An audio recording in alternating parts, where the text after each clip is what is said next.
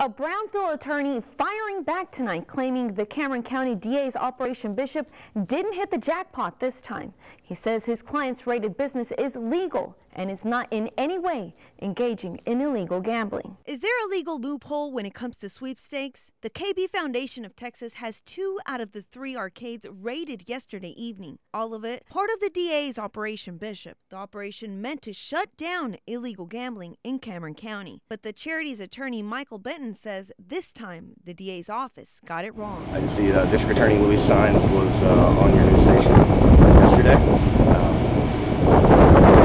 He commented that their organization is hiding behind charities and posing as non-for-profits, and we just wanted to make it very clear that KB Foundation of Texas is a 404 charitable non-for-profit.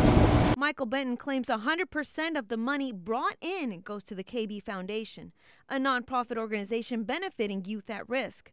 Bolton says the same situation happened in Midland, Odessa. That's where a nonprofit organization was raided by police, but defense attorneys proved it was able to stay open due to it operating as a nonprofit organization. They're alleging that we are a illegal sweepstakes and that we're engaged in illegal gambling. And we've actually previously filed an intervention in district court, in the 103rd District Court, and we're actually scheduled to be heard on that this coming Tuesday.